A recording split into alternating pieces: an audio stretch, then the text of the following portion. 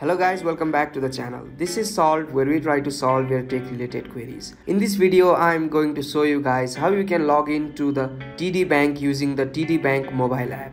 So to do that, first of all, you need to have the TD Bank mobile app installed on your device. If you don't have the app, you can get the app from the Play Store or the App Store. So once the application is installed, open the application. Then in order to log in, tap on the option that says View Account.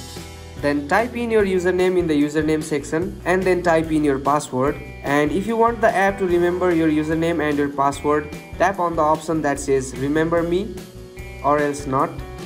Then once you type in your username and your password correctly, tap on the option that says Login and you will be successfully signed in to the online banking services of the TD Bank using the TD Bank mobile app.